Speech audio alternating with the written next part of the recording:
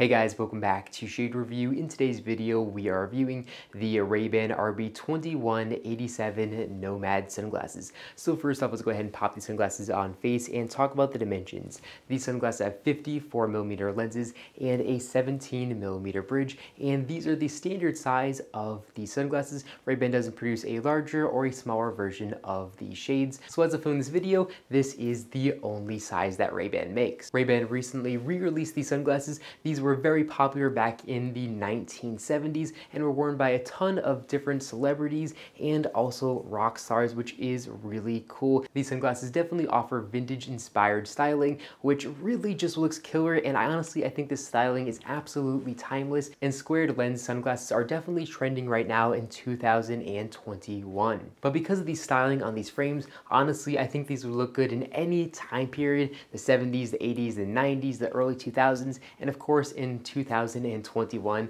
the styling of these is absolutely timeless and really killer. Now these frames are made out of an acetate material, and the exact colorway that I'm wearing in today's video is Ray-Ban's matte shiny Havana frames, and the lens color here are Ray-Ban's dark blue lenses. Now these sunglasses do have very premium and nice all glass lenses, which of course offer 100% UVA and UVB protection, and what's really nice about all glass lenses is they're going to be much more scratch resistant than plastic lenses, and also the optical clarity on these is going to be better than plastic lenses. Now because these sunglasses do have acetate frames and all glass lenses, they definitely are not going to be very lightweight. These sunglasses probably weigh a little bit more than an original pair of Ray-Ban Wayfarers, which is definitely a very heavy pair of sunglasses to begin with, but honestly, I really do love the looks of these sunglasses so much that the weight really doesn't bother me. But if you are wearing these for 4+ hours, they're probably going to get a little uncomfortable, so I probably wouldn't recommend wearing these all day for a long road trip or anything like that. However, because of the way that Ray-Ban has made the nose rests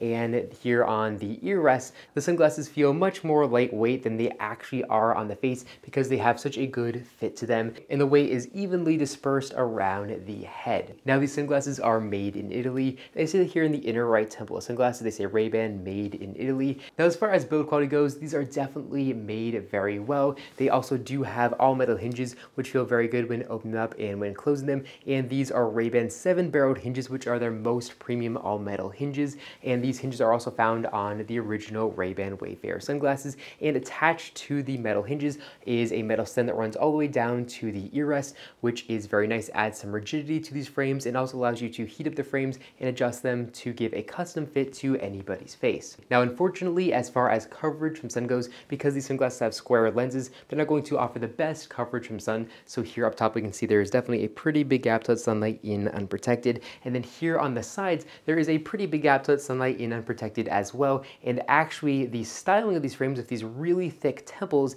helps add coverage to the side of the face, which is definitely pretty interesting. If they didn't have these thick temples, there'd be a massive gap to let sunlight in unprotected, and there certainly is a very big gap, but not quite as bad as it would be if the temples of these sunglasses were skinny. So these frames having these thick temples actually does add to practicality of them. Now these sunglasses are actually pretty similar to the Ray-Ban Justins, which are a wildly popular pair of Ray-Ban sunglasses, but these of course are made out of more premium materials than those Ray-Ban Justins with their all acetate frames, and these also offer more vintage styling than the Ray-Ban Justins. Overall, I think this is a really killer pair of sunglasses, and the price is going to run you around $183. I definitely think they're worth picking up for that price tag. The build quality and the materials on these frames are definitely top-notch with their acetate frames, which are beautiful, and they're all glass lenses, and again the build quality of these is very good. Now I do recommend checking these out on Amazon because you can actually usually save a little bit more money than the full MSRP on Amazon, so I'm going to leave a link in the description down below for you guys to check out these sunglasses directly from Amazon, and hopefully you'll be able to save a couple of dollars from there. Well, that's all I got for you guys in this video. If you guys enjoyed it, make sure to give me a big thumbs up down below, and of course make sure to subscribe button, and then you'll be notified every single time I upload a brand new video just like this one to my YouTube channel. Again, thank you all so much for watching, and I'll catch you all in the next one.